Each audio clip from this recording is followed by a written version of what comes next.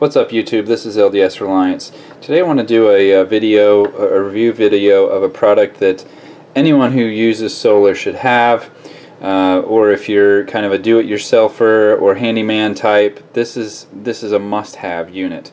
What this is a clamp meter, which is basically a multimeter that also has this clamping ability to clamp around a cord to measure amperage. And normally these are pretty expensive units. Most clamp meters are well over $100. A lot of them will only do AC, which doesn't really help a whole lot with solar. And also you have to clamp around an individual, conductor. So typically with AC you're dealing with like a 3-conductor wire or something like that, so you can't just clamp around the whole thing and get a reading. So I haven't had one of these in the past, but I invested in one recently. I saw someone using them in a video, and I decided to look them up, and surprisingly I found this unit very affordable, and it also has fantastic reviews. This was a $34 purchase. I did not receive this one for free, so this is a paid. This is a review of something I paid for myself. But like I said, it was $34 on Amazon with free Prime shipping. So let's go ahead and take a look at what we get for our money here. If I can do this one-handed. Like I said, most of these are going to be $150, $200 range. They can do 300 amps and typically, usually AC power. Some of them will do DC as well. Those are even more expensive. So I was pleasantly surprised to find this for $34 that can do AC and DC, but it only does 100 amps. I don't know if it says that on the box. Anyways, it only does 100 amps, which is totally fine. That's a lot of power for a solar panel system. So this will handle all but the largest systems. So anyway, you get your unit there in a plastic bag and a nice little carrying case, which is nice, so you don't lose the thing. Everything seems to be in Chinese. This is definitely a Chinese-made product, but it does get really good reviews. I haven't played with it enough to know how well it's going to work long term, but it feels really good. It does not feel cheap. It's got a nice heft to it, a little bit of weight to it. The dial seems to be really well done. It's none of this is flimsy. It's got a nice strong spring on the clamp. So my initial impressions are good. Now obviously it comes with leads, because just like a normal multimeter like I have over here, and these are pretty cheap. You can get these for 10 or 15 bucks or less sometimes. But just like this, it has 2 leads right down here at the bottom. So you put the black in the common, and the red goes over here, which measures the voltage and resistance and amperage and so forth.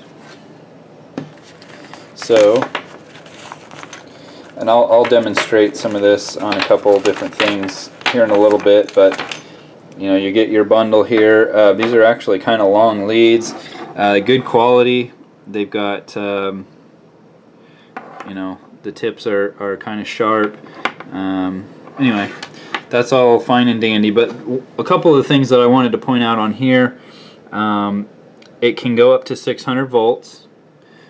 Which is way more than you're ever going to need, especially for solar, but it is rated for that. Typically you're just going to be doing the 110 volt, 220 volt AC, or 12, 24, 48 volt DC. One thing I wanted to point out, it does here on this dial, and I actually already had to use this on my air conditioner. If you put it on this setting right here, the resistance setting, and then switch the function a couple times,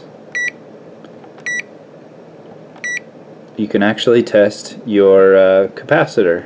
It has a capacitor tester. Now that is actually pretty rare as well.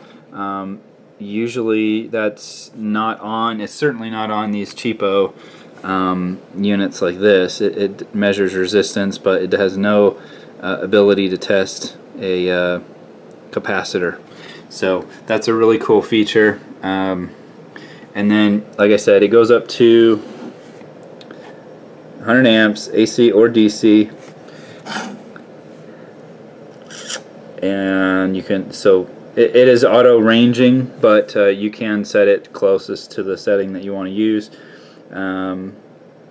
Anyway, that's pretty much it for the unboxing and kind of initial impressions. So I'll go ahead and go out to the solar panel and the battery bank, and we'll test this out, and I'll show you what it does. Okay, here we are out here in the shed with my my battery bank is in this box that goes to my solar panels, my solar panel system. And so the positive wire comes off of here, goes through this little breaker and on into the system. So if I were to want to measure the amps that are being produced by my batteries, I would just flip this to 20 amp setting will work. It doesn't really matter, you can set it to 100 if you want. And then right now it's set to AC, so we want to set it to DC. So there we got DC. And then all you do is you push this button to open the clamp, and we want to clamp it around just the red wire. We don't want to put it around the black wire at all. So as you can see, we're using 7.6 amps, 7.5, going up and down a little bit, but that's how many amps we're using off of my 24 volt battery bank right now. If I wanted to check the amps being produced by my solar panel, I would come up here, grab this red wire, and we're getting 13.9 amps off of my 24 volt solar panel system that's being produced. So pretty straightforward as far as measuring amperage. This is so much safer than trying to use an amp meter, or putting a normal multimeter on the amp setting and then using your leads and so forth. It's just, I've blown wires that way, I've burned them up, and it's just, this is a better way to do it. It's non-contact, there's nothing to worry about with this. So that's one reason I like it. And then it has all the normal multimeter features. So if I want to measure voltage, if I want to get into my battery bank and see how many volts I'm producing, again, I switch it to DC. And then let's open up my batteries.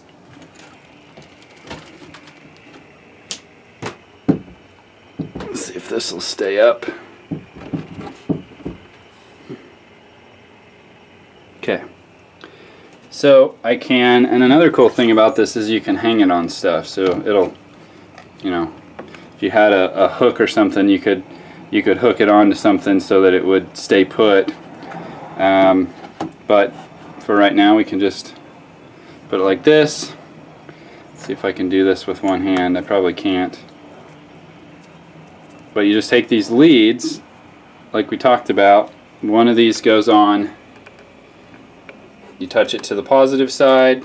Okay, so you touch the red lead to the red side, the positive side, and the black to the black side, and you get your reading. I can't show this all at the same time on the screen. I should have set up my tripod, I apologize for that, but just like a normal multimeter, I think everybody's probably used those before, so I don't really need to demonstrate this, but you touch those two leads, one to the red side, one to the black side of your battery, and it will tell you how many volts that it is currently producing. So this also has, you can test resistance, which is nice to test to see if you have a short circuit or something. Like we mentioned before, you can test a capacitor. So pretty good all-around unit for 34 bucks. This is a steal, guys. Every person that uses solar, or just is a kind of handyman, wants to check their oven if it stops working for their wife, or whatever, this is the tool to have. It's finally affordable, This is a pretty quality unit that I can tell so far. The directions are in Chinese, but I mean, that's to be expected. This is a $34 tool. You're not making a 20-year investment or anything here, so don't worry about that. But anyway, just wanted to share this with you guys, and we'll see you next time.